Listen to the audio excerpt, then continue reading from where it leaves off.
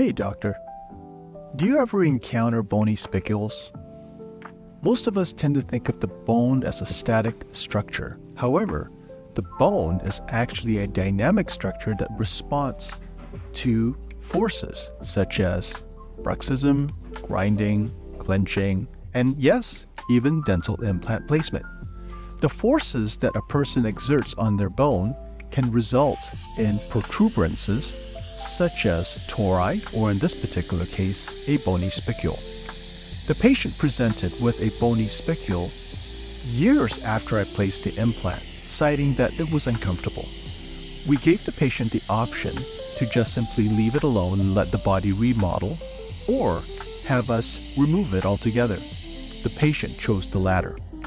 So in this particular case, we administered local anesthetic for the patient and reflected a full thickness flap. You'll notice the design of the incision to be somewhat of a Caldwell-Luke type design. We place the incision on the attached gingiva and then loop it apically so that it's a bit of a curve. This is me showing you the bony spicule in and of itself. Naturally, I will have surveyed this site with a CBCT to ensure that it is not pathological and that it is indeed bone.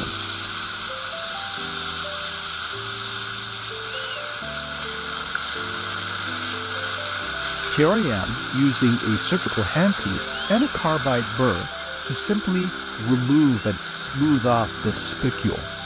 Patient is under local anesthetic and the whole procedure is benign and uneventful.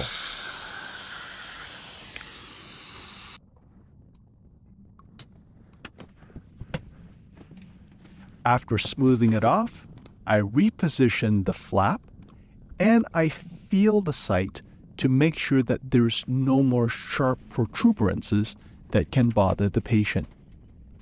After we've done that, I reposition the full thickness flap and place 3 interrupted sutures over the site to ensure primary closure.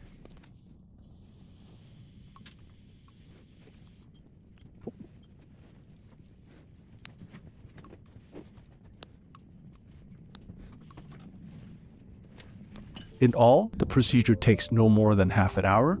The patient is thrilled, and I get to make a video and share with you what I just did today.